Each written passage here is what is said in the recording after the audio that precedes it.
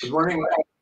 I am Aron, Senior Fellow at the American Enterprise Institute. I get to speak first.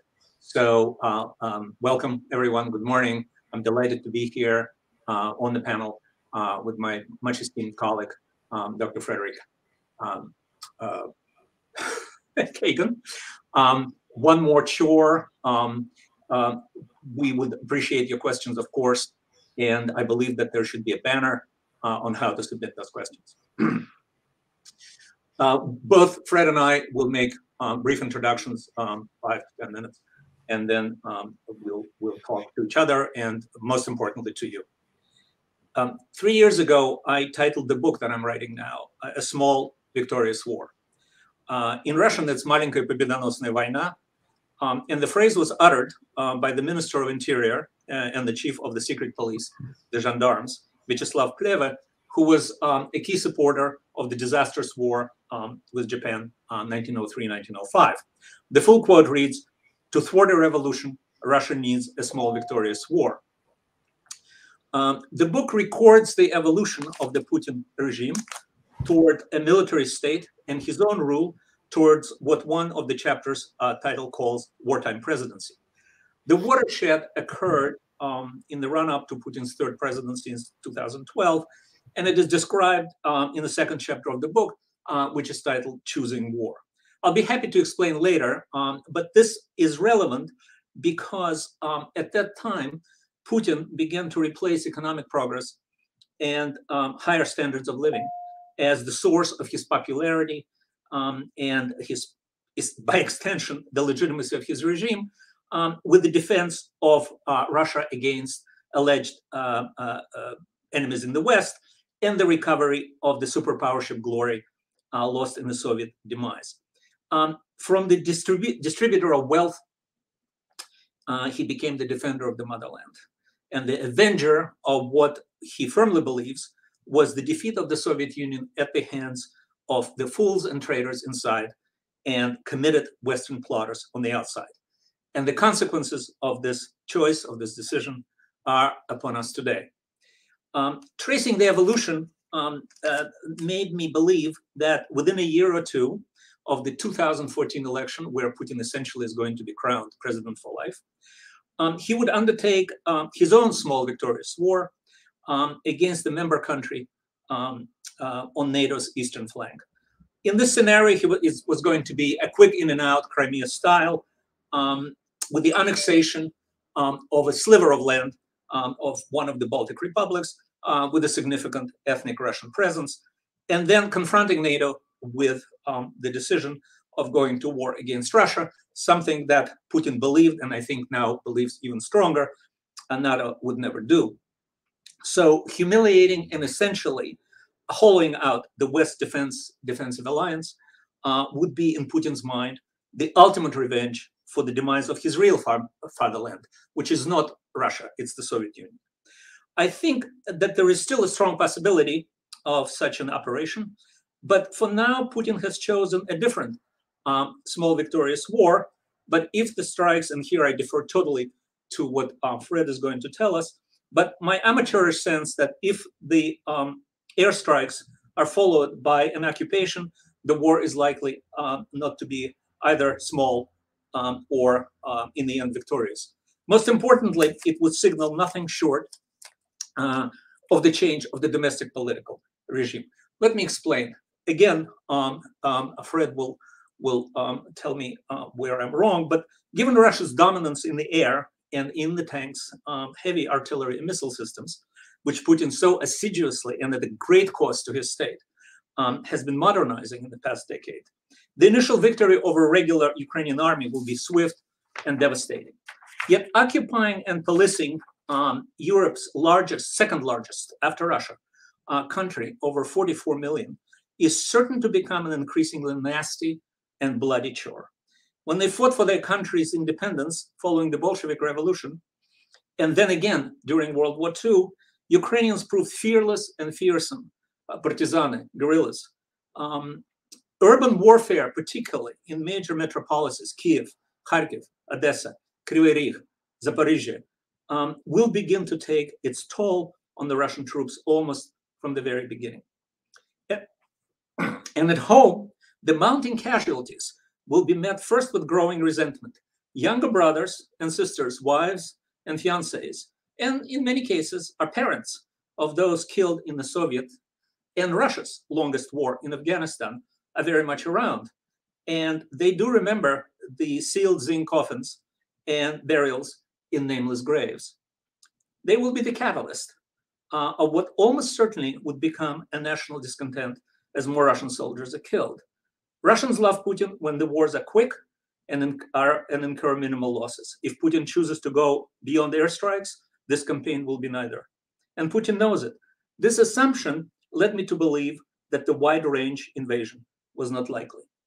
Yet the domestic hedge here, domestic political hedge, will work only if Putin cares about public opinion as much as he has in the past. To be sure, of late, he's taken some serious domestic political risks, as when he alienated millions with his pension reform and the so-called constitutional referendum. But overall, as regards public opinion, Putin has been minding it rather studiously. In signaling Putin's disregard for public approval, a massive invasion of Ukraine would indicate nothing less than a change of his regime. The change from what Daniel Treisman and Sergei Guriev called informational autocracy to what they termed old-style dictatorship. The informational dictatorship relies mostly on propaganda, symbol manipulation. It seeks public approval by persuasion, again, propaganda, the rhetoric of performance, rather than by instilling fear. Excuse me. It silences the elite opposition by cooptation, bribery, and censorship rather than jail. Repression is present, but deployed selectively. By and large, that has been Putin's modus operandi so far. Yet if he chooses to wade into an Afghanistan-like quagmire, he cannot but change the regime to a traditional authoritarianism, a police state where public opinion no longer matters. This is likely to be the most significant and troubling consequence of what we're seeing in Ukraine today. And again, I did not believe he was ready for this change. And that was another reason for me to think that he would not attempt a full-bore invasion. Yet, if he does, this will be a classic Pyrrhic victory. When jazz was allowed in the Soviet Union for several years during the World War II alliance with the US, the refrain in a song by a popular crooner, Leonid Utesov, went, "Kitom podavилась akula," the shark choked on the whale.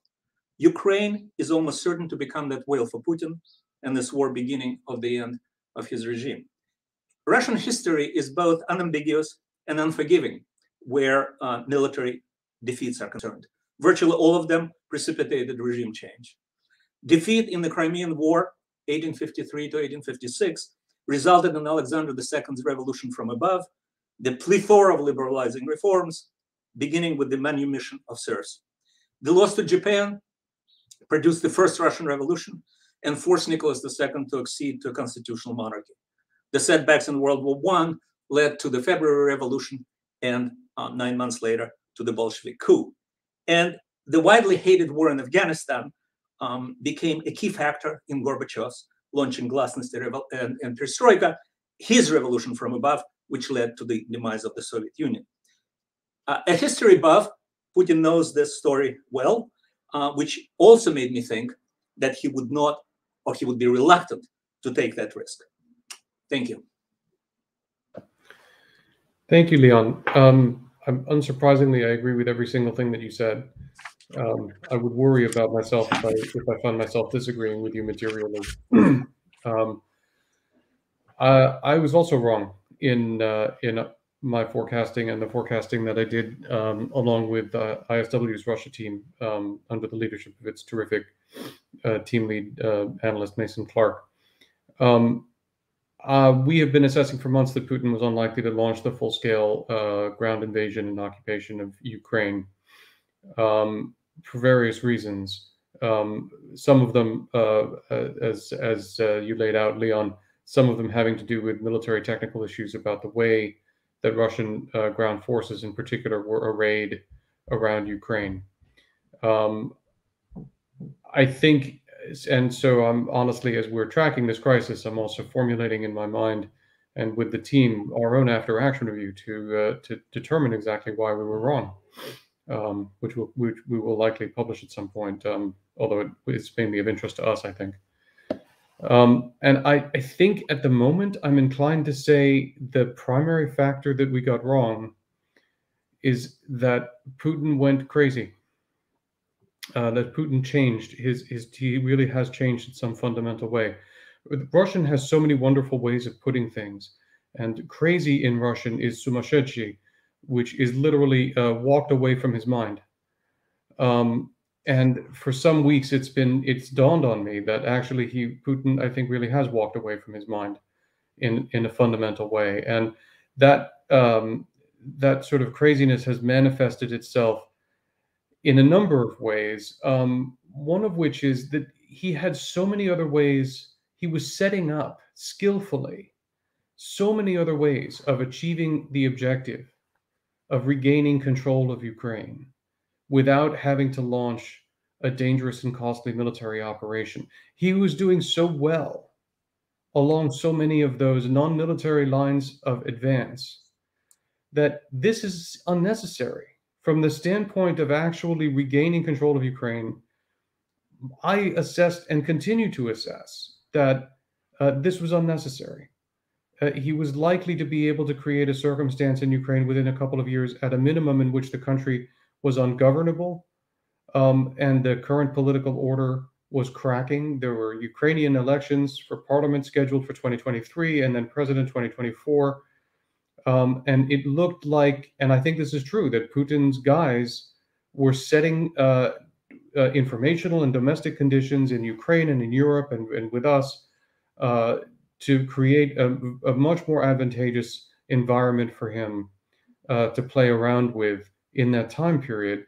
And that looked like, first of all, the kind of classic play that Putin has been doing for 20 years, and very much in accord with his preferred courses of action, much less risky than what he's doing right now, and certainly much less costly. And for all of those reasons, we assessed and forecast that he would not do what he is currently doing. And yet here he is. He has, in fact, launched the ground invasion. We've had Russian troops advancing along at least 5 axes. North from Crimea, they've pushed north, and they're driving toward the Dnipro River. I'm choosing to use, even though my background is in Russian, I'm choosing to use Ukrainian names for Ukrainian places. So they're driving north toward the Dnipro River. They have attacked Mariupol, not only with missiles, but also by ground. They're attacking around Kharkiv, the second largest city in Ukraine, very close to the Russian border. And they're driving south from Belarus and from Russia on Kyiv itself. These operations so far it is not being conducted in the way that a competent professional military would conduct an operation. The ground operations began within 4 hours of the start of the air campaign. They began before the Russians had secured air supremacy. So there have been Ukrainian combat aircraft flying around shooting at Russians. This is insanity on the Russians' part, and it's unnecessary. The Russians had the air and missile capability to destroy the Ukrainian Air Force's ability to operate, even if they didn't destroy all of the individual airframes. And they chose not to. They chose to move ground forces forward in an environment in which there are Ukrainian combat aircraft still operable. This is an unnecessary risk, and it's not something that a normal, competent professional military would undertake. Initial attempts to take Mariupol by ground were repulsed. This is also crazy.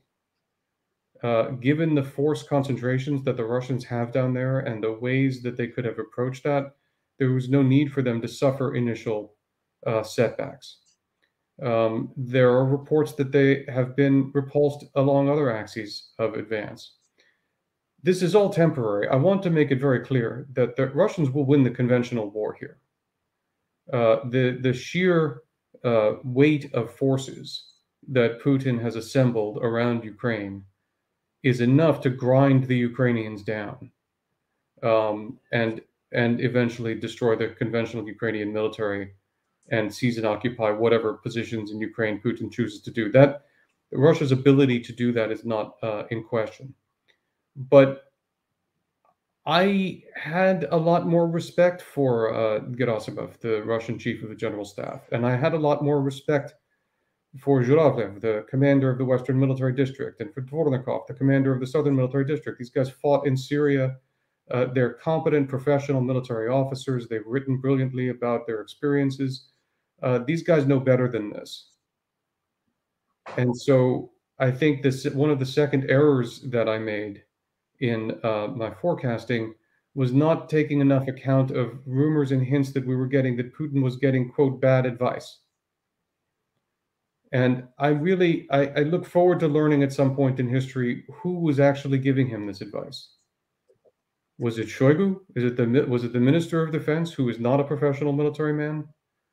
Is he playing the Hermann Goering to Putin's Hitler here, and providing the word that his boss wanted to hear? Yeah, or Budyonny to Stalin. Or Budyonny to Stalin. Right. There's a track record of this kind of thing. At least Budyonny was a professional military man. Shoigu cavalry man, but yeah. But Shoigu was a politician. I mean, he's been in this position for a long time. I have no evidence of this, only little bits and pieces. But someone, I think, has been giving Putin bad advice.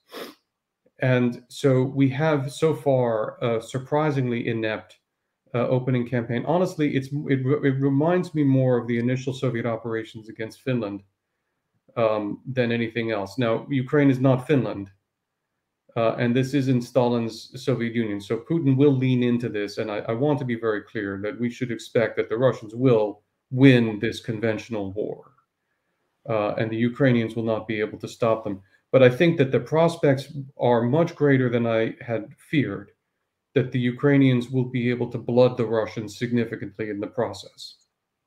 And I think that's incredibly important for the reasons that Leon laid out. I don't think that this is not looking like this is going to turn into, and we'll see. You should take everything I say with a grain of salt, because I've just told you that my various forecasts have been wrong for some time. But this looks unlikely to turn into a suddenly, shockingly effective blitzkrieg, where the Russians will sort of shake it off, get their heads together, and then this will go smoothly. I think this will be ugly. That is to say, I think the conventional phase of this will be ugly, and the Ukrainians will be able to score a lot more hits than they should be able to, given the correlation of forces and resources. But the Ukrainians will eventually be ground down. I agree with Leon that there will be a significant Ukrainian insurgency. Putin has stupidly done everything he could to ensure that will be the case. The rhetoric that he has been using, if you ask yourself, reflect on this. In 1941, Adolf Hitler invaded the Soviet Union at close to the height of the Stalinist purges. After Stalin decimated, actually, technically more than decimated, I think he killed more than 1 in 10 of his officers, his military, and done horrific things to his people. Nobody loved Stalin in the Soviet Union except for his lackeys, and they feared him more than they loved him. Yet when the Germans invaded, the Russians fought like lions. Why? They were not fighting for Stalin. They were fighting against an adversary who had made it clear that his objective was to exterminate them like vermin. Putin has made a similar mistake in telling the Ukrainians what lies in store for them at the end of this war. He's not saying that he's going to exterminate them, but he's made it very clear that he intends to conquer them, subjugate them by force, and compel them to become serfs in a renewed Russian-Soviet empire. And he's made that clear in no uncertain terms. He's done nothing whatsoever to offer any positive vision to any but his lackeys and bootlickers in Ukraine. And he's done more than that. He has assembled the forces of a guy named Ramazan Kadyrov, a Chechen war criminal who specializes in atrocity. on Ukraine's northern frontier. He's concentrated Kadyrov's guys in Belarus. Listen, there's only one thing that Kadyrov's guys know how to do. They know how to commit war crimes and atrocities. That is their professional expertise. And when you concentrate those guys on a border and you make it clear that you intend to send them in, that's not going to persuade Ukrainians to surrender. That's going to persuade them to fight to the death. So I think that we're very likely to have a move toward irregular warfare and insurgency here. And this is not going to be a short, victorious war, as Leon said, with the consequences that I think Leon has described. Now, I think it's important to step back from the details of this and just make another observation that transcends the issue of Russia's future, which is NATO's future. So we have a problem here. One problem is we can discuss the moral ethical position that we've adopted of writing Ukraine off and deciding that the United States and the West is going to watch Putin just invade and subjugate an innocent, peaceful state that posed no threat to him. That is our formal position, and we can discuss the moral ethical wisdom of that. We can also discuss this geostrategic wisdom of that, but it's beside the point because that's the decision that has been made, and I'm confident that it's not going to be reversed. But we have to look beyond Ukraine because Ukraine is not the end. As Leon said, Putin's objective is not just to win Ukraine. It is to reconstitute an empire. Which empire? Well, that matters. Certainly the Soviet Empire. If the Georgians are not currently quaking in their boots, they should be, because the Georgians were also mentioned by NATO in the Bucharest statement as being promised NATO membership. Whenever this major phase ends, I fully expect Putin to look at Tbilisi and say, so, are we done with this now? Or where are you? And I do think that at this point, Georgia would be an easy fight for Putin, even whatever difficulties his military encounters in Ukraine. And then the Baltics, listen, Americans, you need to internalize something. The world has changed. A key pillar of the post-Cold War world has just collapsed. The entire post-Cold War order was based on the reality that there was no significant Russian conventional military threat to NATO. Every single aspect of the post-Cold War order in Europe rested on that fact. NATO defense budgets rested on that fact. NATO military posture rested on that fact. American defense budgets have rested on that fact. American military posture has rested on that fact. What does it mean? If Putin took a force of the size that he now has, or even one considerably smaller, and targeted it at the Baltic states with the forces that we currently have there, we could not defend them. No. Worse than that, we could not defend Poland with the forces we currently have in theater. Another of Putin's favorites. And the former member, unwillingly, of the Tsarist Empire. We could not defend Poland with the forces that we currently have in Europe. We could defend it with the might of the American military, but we would have to flow divisions into Europe to do that. We will have to do that. So as we continue to imagine that we're going to stop investing in readiness now, and we're going to focus on modernization, and we have to stop worrying about Europe and the Middle East, and we have to focus it like a laser beam on Taiwan and China. No, we can't. We have to be prepared to defend NATO militarily against a Russian conventional threat for the first time since 1990. And that is a change in the world, and we're going to have to wrap our heads around it some way. I think I'll stop there. And we've got lots of questions in the queue, Leon. So I think maybe we should start addressing them. You start clicking them. I think there's a first question. Essentially, and I'm going to direct it to you, Fred. Essentially, we have people on the left and on the right making excuses for Putin and essentially saying it doesn't matter to the U.S. What happens there. So I think the questioner wants us to weigh in onto why that matters. Look, Ukraine matters to the United States for a number of reasons. One of them is, I've said this so many times, but it bears repeating. There has been no greater beneficiary of the rules-based international order than the United States of America and the American people. We are the ones who have benefited from that most. We are the ones who have the most to lose from the destruction of the rules-based international order. What Putin is establishing is the Hobbesian principle of international relations. Okay, the strong will devour the weak. And as the Russians sometimes say candidly when speaking privately, only great powers have sovereignty. Okay, that is a world of war. That is a world on fire. And it will not be confined to Ukraine. First of all, Putin has made it clear, as I just said, that he has targets beyond Ukraine, and some of them include NATO countries. So the United States will rapidly be faced with the choice of adhering to the alliance, which is the gold standard by which all other American defensive commitments are judged. And we need to understand something about NATO, because we've taken it for granted for 30 years.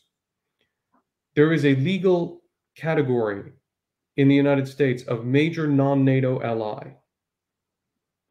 And I just want to mention, what does that mean? What is the implication of that? The implication of that is that the American commitment to NATO is the standard by which all other American commitments will be measured. It is the highest level of commitment the United States can give to any country. That commitment has not been in question for 30 years, for much longer than that, in fact. If it comes into question, all of our commitments will be shaken. Our commitment to Japan will be shaken. Our commitment to South Korea will be shaken. All of our commitments will be shaken. Xi Jinping will pay attention to that. He is paying attention to this. Khamenei will pay attention to that. He is paying attention to this. And we can say all of these things don't matter, but that's just a fictional world in which they don't matter. Because the global economy matters to the United States, and the destruction of it will matter to Americans. President Biden has been making this case partially. One could make it more loudly. So there are legal, moral, ethical, geostrategic, and practical economic reasons why this matters a great deal to Americans. And we need to find a way to internalize that. Fred, I think you see the questions, right? Yeah. I think you pretty much answered the question about Taiwan, why it matters to Taiwan. If you want to say more, but what else the U.S. should be doing now, and what's available to the Biden administration? To be sure, with all those things that you mentioned, it may be too little, too late. Well, it's given that we are not going to fight Russia to defend Ukraine, we can't save Ukraine. We should continue, as I believe the administration is doing, to rush aid to Ukraine and to turn this into Putin's Afghanistan war, and to provide the Ukrainians as best we can with the resources to make this a very bloody and painful fight, and defend their own country as they are. Putin is threatening hellfire against anybody who helps them, and we need to stand up to that threat and help them anyway. But beyond that, listen, we need to be mobilizing American, I hate to say this, but this is reality. We need to be mobilizing right now American mechanized divisions and flowing them to NATO's eastern flank, not to invade Russia, not to defend Ukraine, not to attack, but to make it very clear to Putin that this stops here, that this is it. We're not going to play games anymore. We're recognizing what an inflection this is. This needs to be the Iran revolution moment for Joe Biden. Because one of the remarkable things that people often forget about Jimmy Carter is that after the Iranian Revolution broke out, after the Soviet invasion of Afghanistan, Jimmy Carter realized that his strategy had been wrong. And he began what became the Reagan military buildup. And he began a change in American military policy and posture. That needs to happen now. We need to recognize that coercive economic diplomacy has failed, and that sometimes you need to bring a gun to a gunfight. And again, I'm not saying that we should be sending armored divisions to fight in Ukraine. I am saying that we need to send them right now to Poland and make it clear that we will stand against Putin if he tries anything else. Fred, that reminds me of Reagan's favorite. It's not easy, but it's simple. Yeah. A couple of notes. You're always so provoking me to at least try and say something interesting. Not to compare Putin to those two monsters, but what you're describing of Putin going off his head, it reminded me, first of all, of Stalin during the 41 until Zhukov saved Moscow, and at which point, essentially, apparently there were some words. Essentially, Zhukov told him not to mess around. And God knows where he got the courage to say that. But I think Stalin at that time was expecting to be running to Volga to save his life. So he allowed Zhukov to do it. It also allowed me, reminded me of Hitler 42, 43, with the constant orders not to retrieve from Stalingrad, even at the obvious danger and threat of being encircled there, which is exactly was of course Zhukov's plan, and exactly happened in December 42, January 43. So they do have. I mean, you're in power for 22 years, Fred. Show me somebody who is not a little bit sumасшедший after that much in power. Who advises him? As part of my research, his KGB buddies, Patrushev, Bortnikov. Yep. He does again, as Hitler and Stalin, he does not trust professional military. So unless you want to say something, but I think you already covered Russia, China, and Axis powers being emboldened. And you see that question directly addressed to you, I believe. Which about when will he win the convention? I'm sure that Russia will win. Yeah. Okay. I can't give you an estimate because we're going to have to see what the Russians actually do here. In principle, they seem to have begun this operation before all of their forces were fully in place, especially for the drive on Kyiv. And I want to be very careful here because I want to tell you, I want to remind those of you who don't remember, in 2003, when the United States began the attack, and we did a brief and very intense air campaign, and then we rolled forward. There were pauses in our operation. And in the midst of those pauses, this also happened in 1991, in the midst of those pauses, we had reporters saying, "Oh, look, it's already a quagmire. It's Vietnam. The Americans have already screwed up, and they're not going to complete the invasion," which turned out to be ridiculously wrong in both cases. So I want to be careful not to make that mistake here. I'm assuming, because we don't have visibility on this, that the Russians are in fact now concentrating the various forces that were not yet ready and hurrying to move them forward. And if they do that, then it can be a matter of a few days or a week before the Russians are able to drive enough power through the Ukrainian defenses to overwhelm them. So it really could be anything from a couple of days to a week.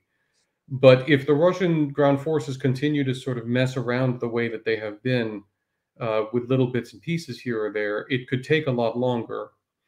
There's also a question about whether Putin is trying to do this slowly because he doesn't want to get drawn into big combats, and he doesn't want to get drawn into urban warfare, and he's hoping to break the Ukrainians' will and get them to collapse or something.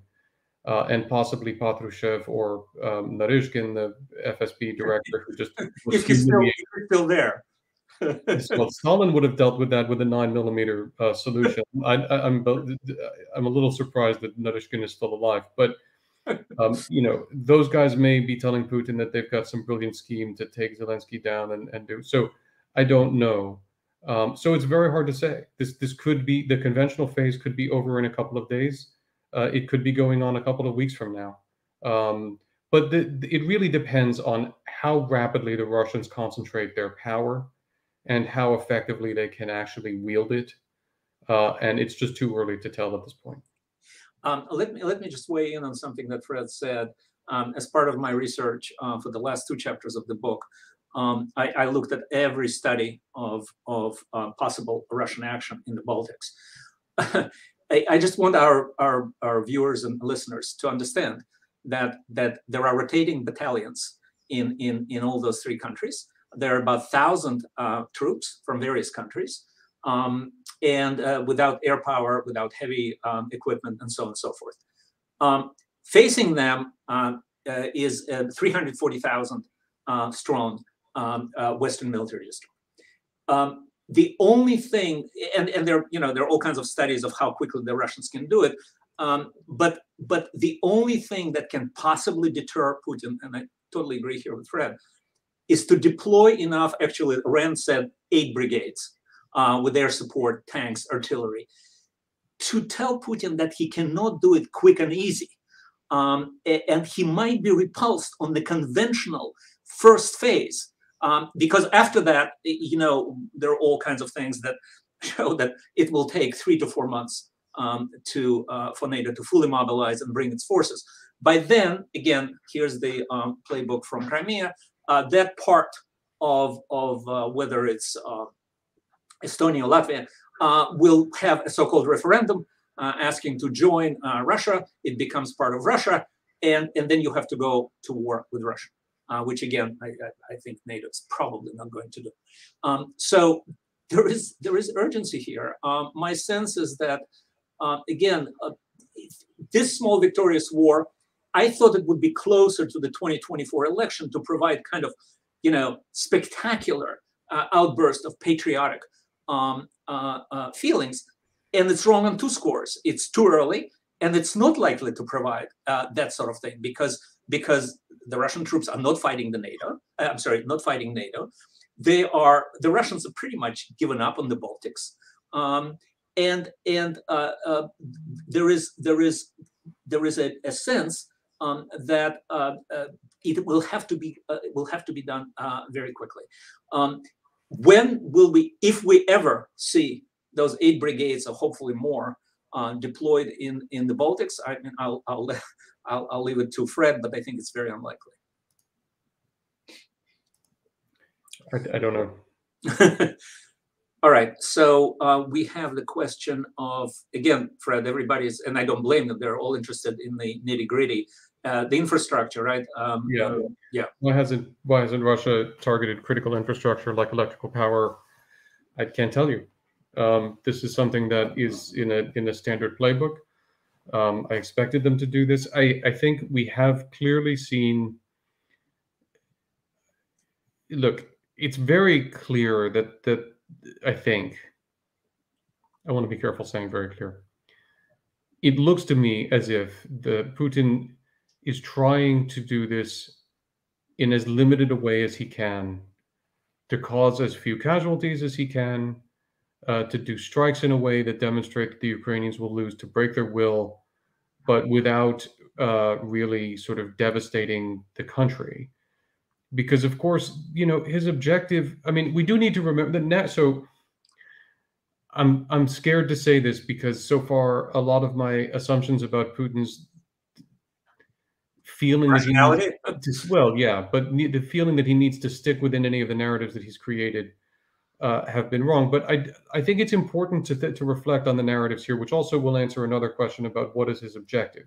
Mm-hmm. Look, like Hitler, and I'm very comfortable making that analogy, by the way, even though Putin is not engaging in genocide here, and I don't think intends to. But like Hitler, Putin is telling us exactly what it is that he's going for. We shouldn't be confused about this. Mm-hmm. And his speeches this week have been insane, but have also, made clear the objective. And it's hard to read, especially the speech last night, or the brief speech last night, and the one immediately before that, as anything other than declarations of intent to annex Ukraine into Russia in some way. I'm not actually persuaded that he is even thinking that he can set up some sort of puppet government and have that be a final solution for him. It may be an interim step, but the complete destruction in his rhetoric of any support for any kind of sovereign Ukrainian state leaves him relatively little room for a solution other than breaking Ukraine into provinces and bringing them separately into the Russian Empire. Well, again, I'm saying that he's walked off his mind, but it's still within limits. I think there's still a bounded rationality here. And when one is trying to conquer a country to absorb it, it's desirable to destroy as little of it as possible. And if he has the notion, and this is, I think, one of the potential miscalculations, if he has had the notion whispered to him by Patrushev or others that, most Ukrainians really are understand that they're Russians. Most Ukrainians really are with him, and they're not going to fight for this corrupt oligarchic government and all of that sort of stuff. If he actually believes that, remember, the speech yesterday began with a call to Ukrainian service members to put down their arms. Okay, I mean, I get that. You can do that, but it's that crazy way to begin an announcement of a war when we know that they're not going to do that, and they certainly haven't done that. So I think it's possible that he's trying to sneak up on this in a way and create conditions that he hopes will cause Ukrainians to surrender without doing too much damage. And like that. The only other thing I can say about why he hasn't taken down the critical infrastructure like electrical power or communications is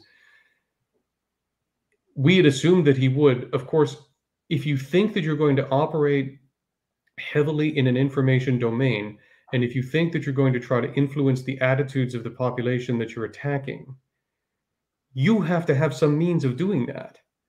And if you shut off everybody's communications, then you can't talk to them either. So I want to hold open the possibility that he actually feels the need to maintain a line of communication to the Ukrainian people because he needs to communicate with them or wants to be able to. I'm grasping at straws here because none of this is a sort of doctrinal military approaches to these problems or anything that we would have expected the Russians to do. Let me start on one question here, and then I'll kick it to you, Fred. Offensive missiles. So one thing that Putin mentioned in his diatribe speech, the long diatribe speech, was that Ukrainians have a Tochka missile, which I think is a very old Russian missile, tactical missile, and that they have some residual military, nuclear components, which I think they surrendered under the Bucharest 1994 treaty. So, they lied about, for example, Shoigu. It's a typical Gleiwitz operation of Hitler's. Shoigu in the that infamous, and I want everybody to see that sitting of the National Security Council. Very interesting.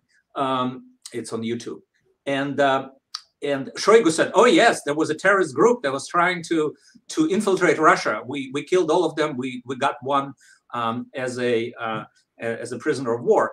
So Putin might as well lied about the missiles and the nuclear wherewithal. What do you think, Fred? Oh yeah, no, that's nonsense. I mean, it's a combination of, and it was interesting to note, by the way, that I don't know, it was 6 or 8 weeks ago, Lavrov, the foreign minister, actually referred explicitly to the movie Wag the Dog. And he was talking about, he was accusing us of doing that, but of course Putin is doing that too. And a lot of this, the nuclear discussion that they're having right now reminds me very much of and this has nothing to do with the B-3 bomber scene in Wag the Dog, which has all the reporters going, "What's the B-3 bomber?" And then they go off and start asking questions. And of course there is no B-3 bomber. The point is to distract everybody. Ukraine has no nuclear capabilities. What Shoigu keyed off of, Zelensky made a rhetorical mistake. And I actually think he misspoke. He may be wrong, but he did refer in his own speech a few days ago to the Budapest memorandum in which Ukraine agreed to give up all of its nuclear weapons in exchange for guarantees from Russia, among others, of its territory.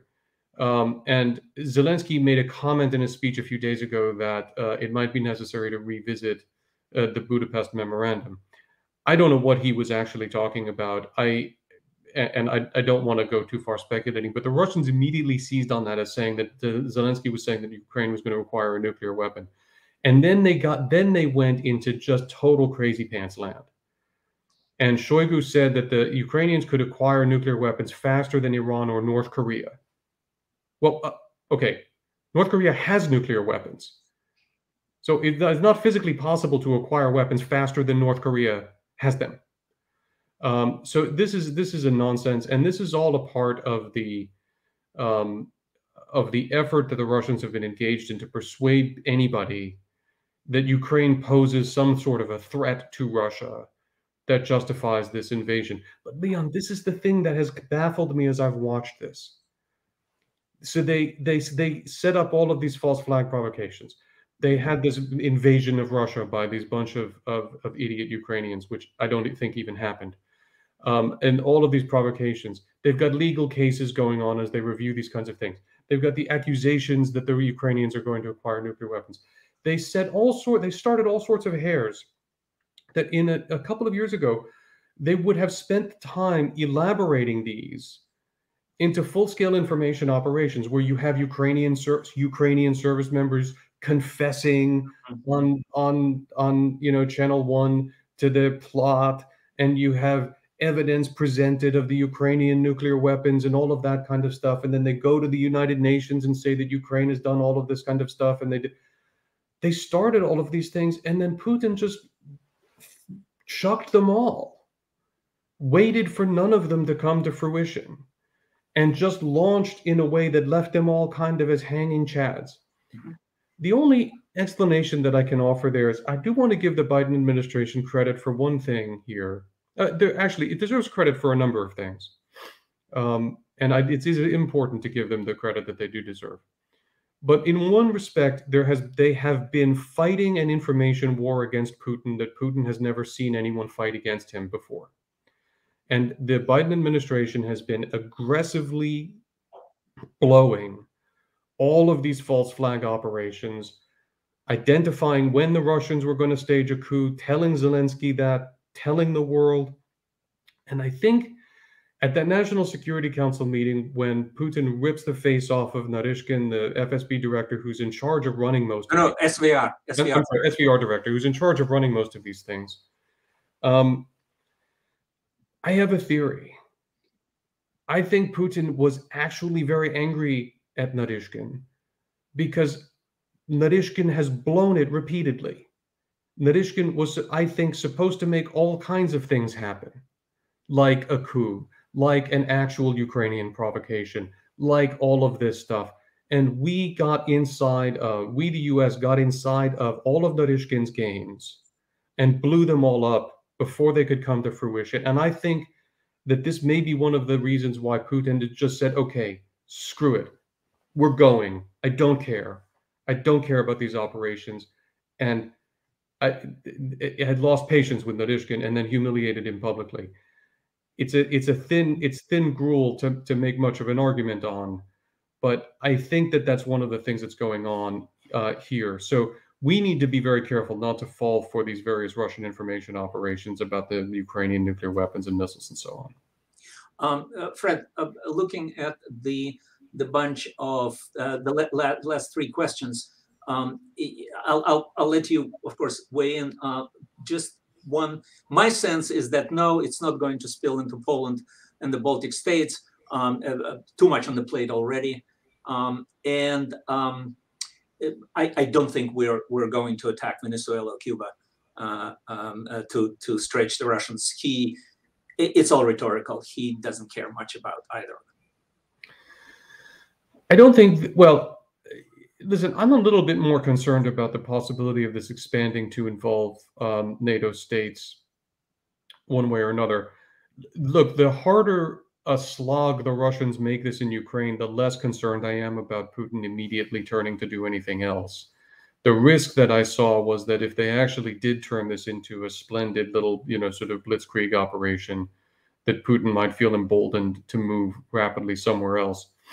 But unless this becomes that, I think he's not going to be inclined to do that. But look, I do think that it is virtually certain that the Poles are going to lean into backing the Ukrainian insurgency. Putin is going to be furious about that. By the way, as a measure of the incompetence of Putin's information operations, even Hungary's Orbán condemned the invasion. That's a big deal because Putin had so thoroughly suborned Orbán that I would not have bet a kopeck one way or the other on how Orbán would react to this. But Putin has done this in such a ham-fisted way that even Orbán found it necessary to do that. Orbán may also find it necessary, therefore, to support resistance, which in principle he would prefer not to do. So I think we're going to have NATO states involved, I think, directly in supporting insurgency in Ukraine, as they should, and as we should. Putin will announce that is an act of war. He will announce that those are provocations, and he will do various things. We cannot take off the table, and I just want to reiterate this. I don't want to be hyperbolic, and I don't want to be alarmist here, but I just want to say we need to shake ourselves out of our complacency and recognize that the NATO line is not a magical curtain that automatically defends NATO states. And this, Leon, you were making this point superbly in your book and in the scenario that you described. We have to understand that the days when no one could ever think about attacking NATO country are passing. And we need to. What you're saying is exactly right. If Putin conducted an incursion into Poland, for example, if Russian forces drove northwest from Grodno in Belarus to link up with Russian forces in Kaliningrad and established their own sort of land bridge between those two that cuts off the NATO ground line of communication to the Baltics, and we are then in a position of having to counterattack against Russian forces to reopen it. You're talking about the so-called Suwalki. The Suwalki corridor, yes. The Suwalki, right. From our perspective, it's a corridor. From the Russian perspective, it's a gap. Okay. But the Suwalki corridor, which is, it's separate. If you look at a map, and I'm sorry we don't have a map up, but if you look at a map, there is a thin strip of territory in where Poland and Lithuania actually have a direct border, and there's a rail and a road line there, and the nearest town is Suwalki in Poland. We need that rail and road corridor to get reinforcements into the Baltic states. The Russian objective will be to cut it. If they did that now, and or at some time soon, and if we had then to contemplate a counterattack to take territory away from them, it's not a crazy scenario to imagine that Putin might do that. And we need to be prepared for that militarily, and we're not prepared for that now. Now, the Biden administration is sending more forces to Europe, which is good, but I fear that the scale is too small of those forces.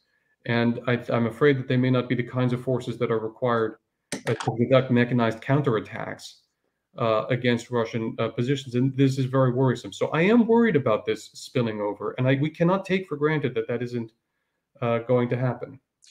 Fred, just to add to what you said, there's been actually started under Medvedev.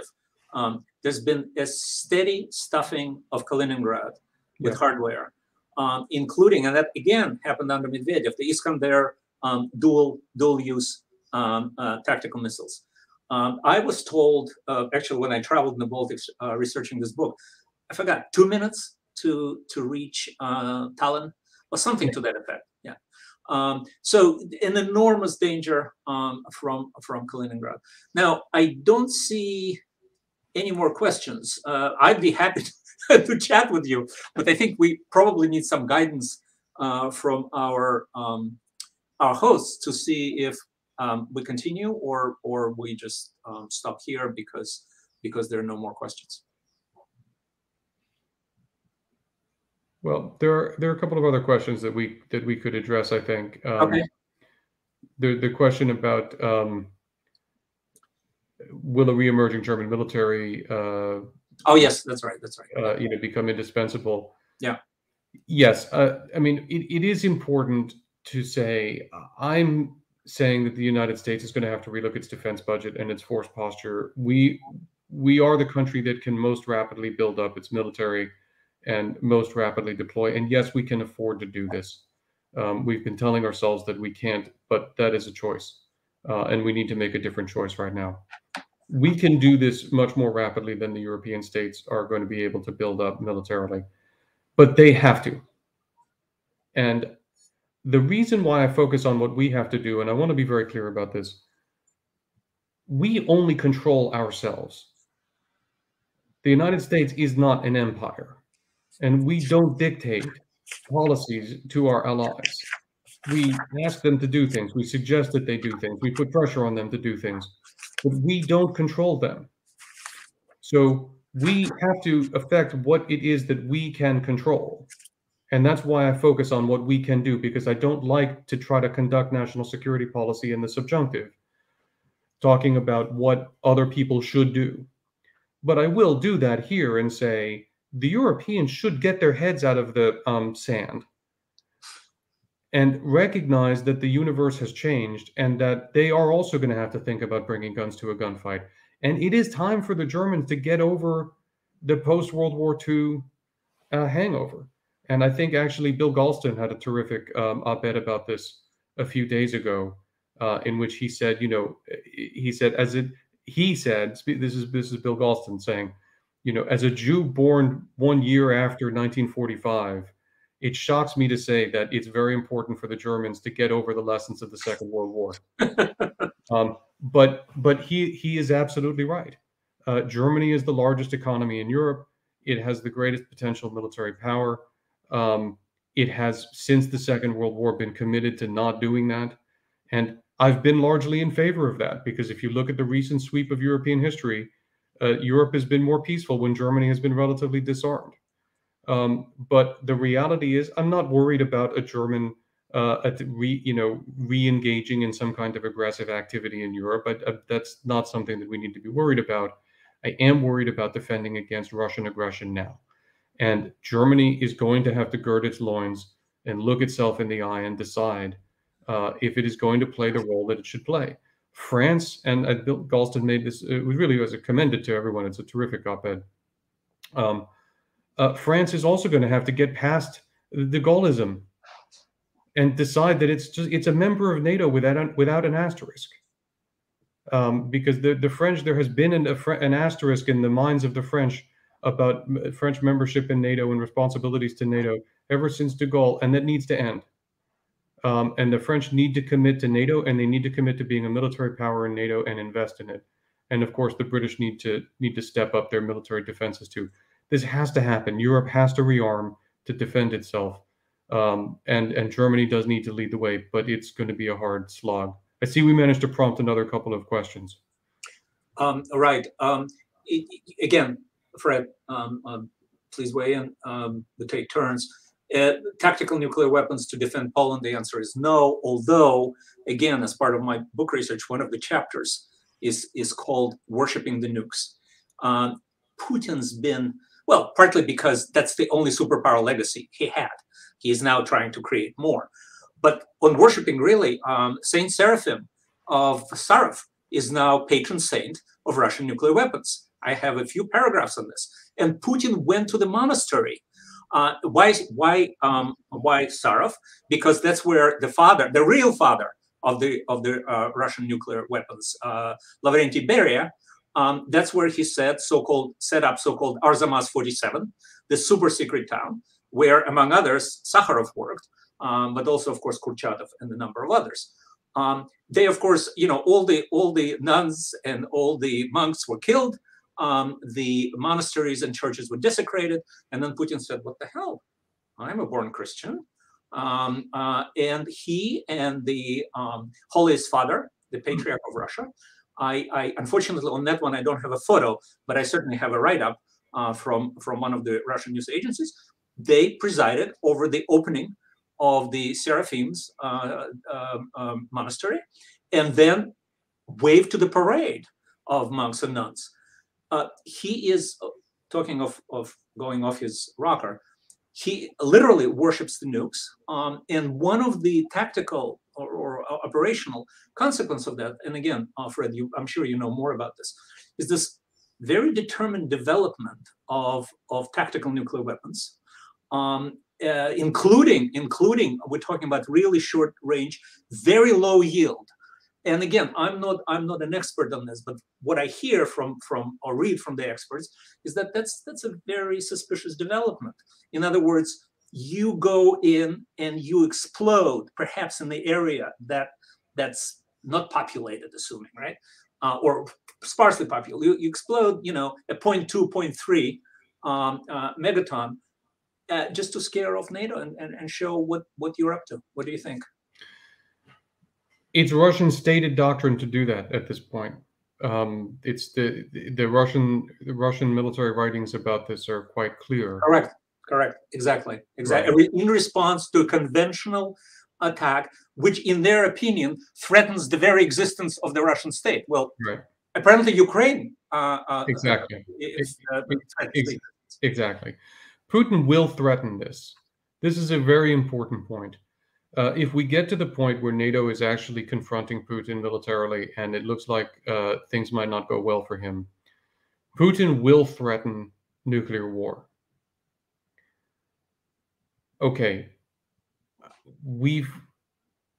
First of all, I want to say I am, again, I'm pretty confident, although less confident than I had been, that Putin is not going to push the button and launch global annihilation at any point. I don't think that he's walked off his mind or will walk off his mind sufficiently to do any such a thing, but he will threaten it. We've got to decide something up front. We've got to decide that we're willing to accept that risk, and that we're even willing to accept the risk that Putin will use a tactical nuclear weapon, and that we will respond however we will respond. There's no need for us to respond with nuclear weapons to that kind of tactical nuclear weapons use, and we shouldn't. But we need to accept the risk that he will threaten that, and the risk that he will even do it. Because if we decide that we're not willing to run that risk, then we might as well surrender it all right now. Of course. Because he's going to do this, and we need. This is something else. I'm going to say it's a terrible thing to say, but this is the world that Putin is creating, and I don't think that we can simply surrender to that threat. All right, Fred, you see those questions? Yep. How much? Yeah, we have actually. I wish we had our wonderful China scholars.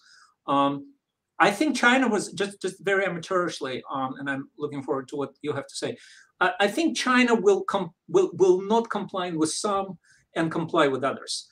For example, I could give you, if we indeed are hitting hard now, and we are banning Внешторгбанк and Sberbank, I believe the total of about over $700 billion, one way or another, we're banning buying their debt.